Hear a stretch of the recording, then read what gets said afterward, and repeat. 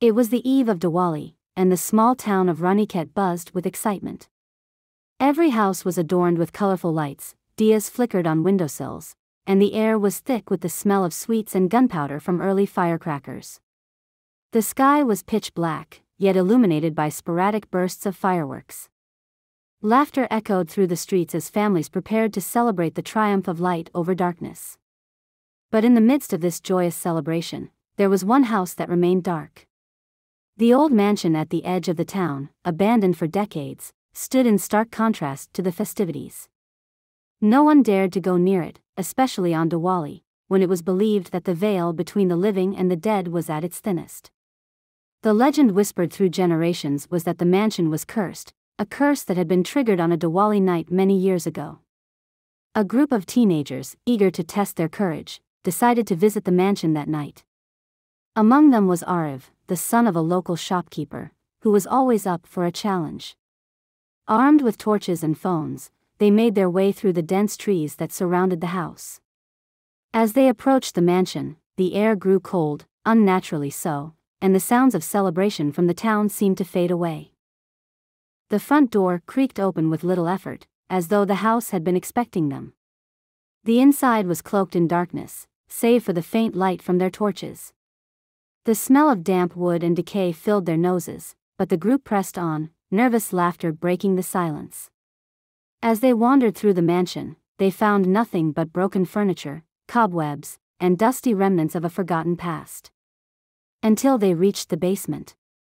Arav, leading the group, felt an icy hand brush against his arm as they descended the stairs.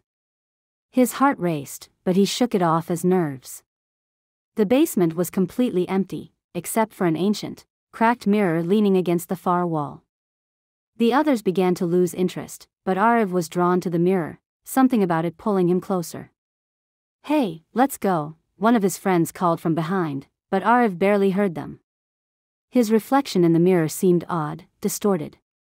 The longer he stared, the more his reflection seemed to change. His eyes sunk deeper into his skull, his skin paled, and his smile twisted into a sinister grin. Suddenly, the mirror's surface rippled as though it were liquid, and Arav's reflection stepped out, standing directly in front of him.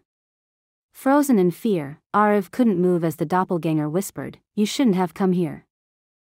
Before Arav could scream, the reflection grabbed his arm and pulled him into the mirror with a violent jerk. The other teenagers gasped, backing away in horror, but it was too late. Arav's body disappeared into the glass, and the mirror cracked, splitting into hundreds of shards. Panicking, the group ran back to town, their screams drowned out by the sound of fireworks exploding in the sky. When they finally reached the safety of the street, they noticed something chilling. Arav was with them. Or at least, someone who looked like him. But his smile, it was wrong.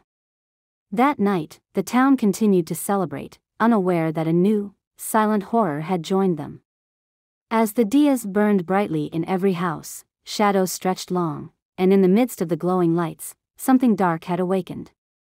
Every Diwali since then, a new child would vanish from the town, never to be seen again. And always, the last place they were seen was near the old mansion, staring into the broken mirror. In Raniket, Diwali was no longer a festival of lights, it had become a festival of fear.